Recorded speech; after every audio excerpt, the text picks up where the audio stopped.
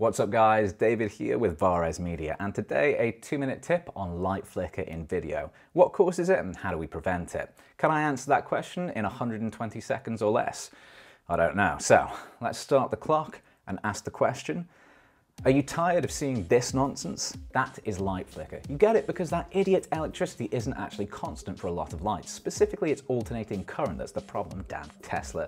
Instead, the current and therefore connected lights are cycling on and off at speeds faster than our eyes can detect, but not faster than the Terminator-style robot eye of a camera sensor. If you've noticed the number of hertz on a plug or similar, that's telling you the speed of the electricity cycle. In the UK and many other PAL territories, it's 50 hertz or cycles per second. The US and other NTSC territories, it's 60 hertz. So what does all that mean in practice? Well, if you have lights in your shot that are connected to mains electricity, there is a risk of light flicker, and there's two big factors of risk within that. First, having a shutter speed out of sync with the hertz of your electricity can cause flicker. So in the UK, 1/50 shutter is what you want to sync with the 50 hertz power.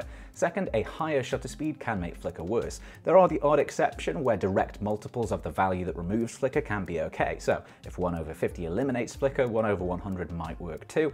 But even with direct multiples, flicker tends to come back with a vengeance as shutter speed gets higher. So try to stick close to 1/50 or similar as far as your lights dictate. So set your shutter speed to a level that syncs with the flicker and no problem, right? That's the solution. Well, in contrast to the second track of Appetite for Destruction, it's not so easy. Some lights will have a flicker rate which won't perfectly align to your available shutter speed. If you have a higher end or video focused camera that lets you choose shutter angle, you may be able to fine tune that to find a sync point, but the more likely and easier solution is to use video or photo focused lights. They're built for this kind of work and are continuous, therefore giving you zero flicker even at high shutter speeds that you need to shoot moronic slow-mo. Very nice. If you don't know where to start on some lighting ideas, check out my videos with inexpensive video lighting options, and that is the summary. Mains electricity is a jittery Joseph that can cause lights to imperceptibly flicker on and off, but our cameras pick up what our eyes cannot. You can fix it with the right shutter speed to synchronize away the flicker or by using proper video lights. Boom, done. Whew, man, breathing is overrated. Oh man, I could have been a lot more efficient if I hadn't been using this whole lung nonsense up until now.